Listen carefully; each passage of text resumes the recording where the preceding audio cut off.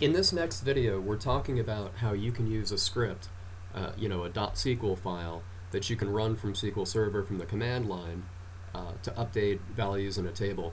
Now, in this case, we're not actually going to show why you would do that. We're just going to show how to do it. There's a million reasons why you might do that.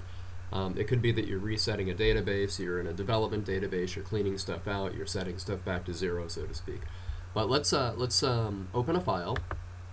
And in this case, I have my update customer types SQL file, so I'm going to open that. Now this will do the same exact thing as if I just typed this right out right now.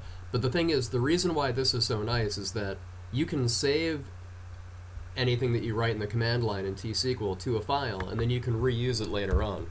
I'm going to comment out the second portion, and all I'm going to do is, first of all, let me select all from customer types, and then I'm going to do an update to the CT modified field, and I'm going to set it to the current date, and then I'm going to select from this table again. Now watch what happens when I do that. Okay, so you see in the first example, CT modified was set to null for all these records, but as soon as I ran this update script, update customer types, set CT modified equals get date. So it updated that. But as you notice, there's no where clause.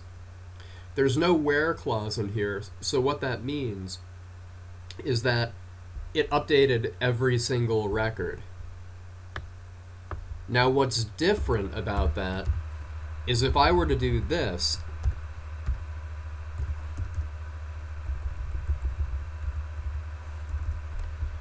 if I were to instead run this query, where we're going to select everything from the table, but then I'm going to update everything, and I'm going to take the CT modified date and I'm going to push it back to null, but only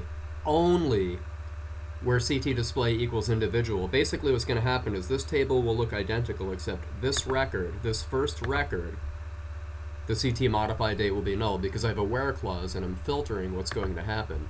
So as I run through this now, before we made the change, everything had a modified date.